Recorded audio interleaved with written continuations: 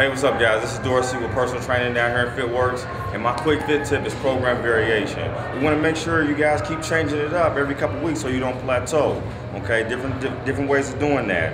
You know, we can look at Tabata style, high intensity interval training, circuit style, things like that, TRX, kettlebells. So you want to keep changing it up to keep your body fresh, keep your workouts, you know, a lot more focused towards your goals. So keep changing it up, and if you need anything else, let me know.